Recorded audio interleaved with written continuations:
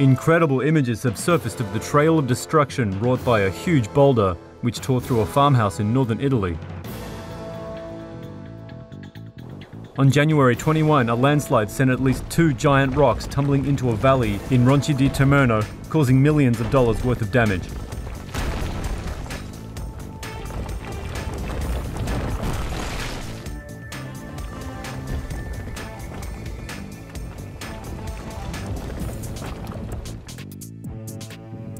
The largest boulder came to rest in a vineyard after smashing through the barn and courtyard. A second miraculously came to rest just feet from the main part of the house and a parked car. The people living in the house at the time were all unharmed. The area has since been evacuated. It is believed that a rock tower collapsed, sending the boulders into the valley below.